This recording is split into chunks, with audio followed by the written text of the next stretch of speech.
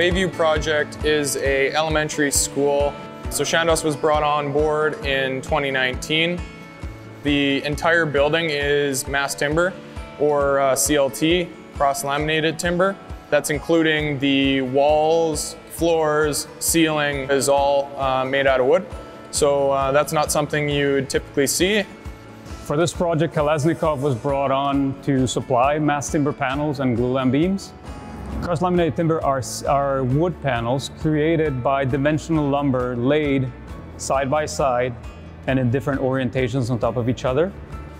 The difference with CLT, with other mass timber and construction products, is that its ability to carry load in two directions.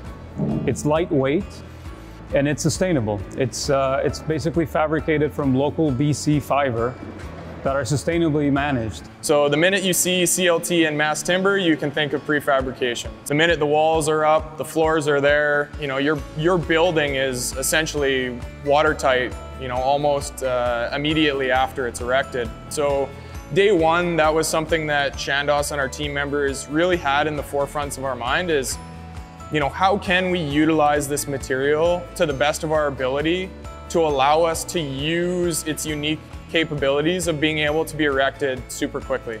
I think one of the things that stands out to me for this school is the simplicity of the design. We have a very exposed structural system, and I think you can see very clean, elegant building layouts. The way the modularity of the beams that run through the corridor and the walls through the building all kind of align and work together. Chandos uses sustainable and socially responsible laboring services such as embers. Just opens an opportunity for teams to come together early. Architect, structural designer, general contractor, installer, and ourselves working together as a team with one goal in mind and pushing in the same direction. I'm really excited about what this school means for not only the Vancouver School Board, but I think the education community in general. And so I think it's really going to serve as a strong example of what exactly is achievable in mass timber construction for new schools, especially given the kind of budgetary constraints that these schools often find themselves in.